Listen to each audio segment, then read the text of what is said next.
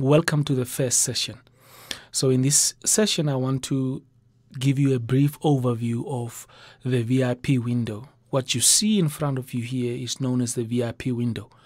And there are many different parts, and I'm going to show you a few of them. Right. So up here, this is the title bar. So in the title bar, you have got words written here as Samplitude Pro X3, the belt model, 64-bit, the title of your song, if you save it in your song, and then other information that is up here, 4400 hertz, and then also you've got the time duration of the song up here. In the second session, we want to look at the second bar, which is the menu bar, and it is up here. So in the menu bar, you have got different items. For example, in the first one, you have got the file, and in the file, you can see that you have got different options of creating a new project, opening the project, importing audio files.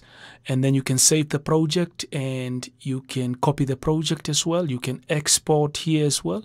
You can export in different formats, and then you can do track bouncing. You can do cleanup here of all your hidden data. For example, projects that you were working on previously. You can delete a virtual project that you were working on. You can close the project, and then you have got different project properties as well. You can open up the mixer setup here as well, and then you can work on the mixer setup up here. And then you also have got program preferences, and that you can open up as well, especially this one, system audio is an important one to know, or just press the Y key on the keyboard. And then you have got also, you can also exit from the whole Samplitude Pro X. And you can also open up different projects that you were working on previously. And then you have got edit, you have got items in there as well. You have got the track in there. You can insert a new track via that, or you can create your own shortcut that I will show you how to do. In the object, you can insert a new MIDI.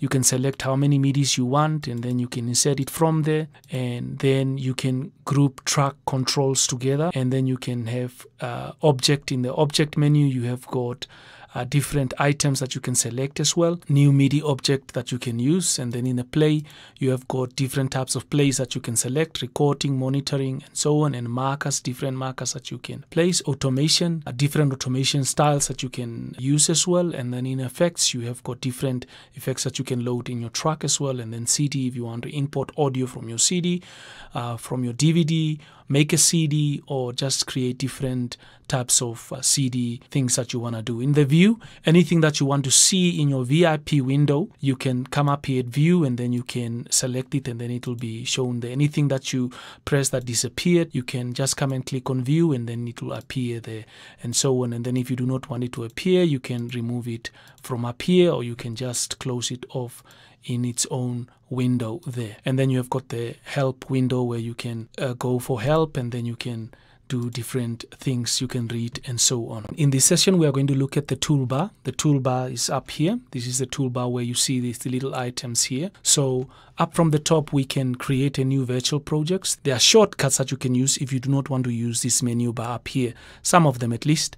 So you have got the new virtual project that you can select up here. And then in this virtual project, you can be able to select the number of tracks you want to insert. You can go up to 500, 999, sample rate, I just leave it as it is. For now, I'm not going to select anything. And then you can also select the length of your project. For example, if your song is 3 minutes, then you can usually select 3 or 4 minutes, just so that I have got some space to work with. And then you can select the number of buzzers here as well, or whether you want it to go straight to the stereo master. You can select that, and that's fine.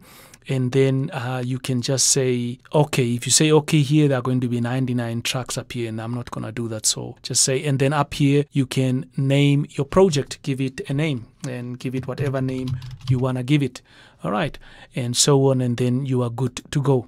All right, and up here you can load a virtual project, a previous project that you were working on, and you can import through here an audio file as well. And then you can also play an audio file from here so that you hear what type of file you want to select, especially if you are loading it from somewhere else. And then down here you can save. You can also export from here into WAV MP3 and different formats. As you can see here, you can save the project up here as well. In the toolbar as well, you have got different items that you can use, items that you know that they're important for you, like cut tool, paste tool, copy tool. So, and you can edit the toolbar, so you can take out items and add more items. For example, I don't want this one, I can take it out and then I can remove that. I can also remove the divider up there, and then if I want, I can add the divider up here, and then I can go and add whatever I want to add that I see to be very important. Okay, so you can add that toolbar up there as well and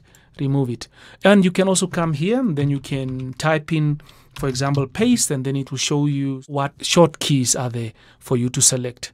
Okay, and whatever it is that you are looking for example, if you want to zoom and you want to see the shortcut for zoom, okay, there is no shortcut. You can go to edit, mouse mode, wave. So you can go up here, edit, mouse mode, and then you can select a wave up here, and then we can say draw volume, zoom, which is a Z key up there. Okay.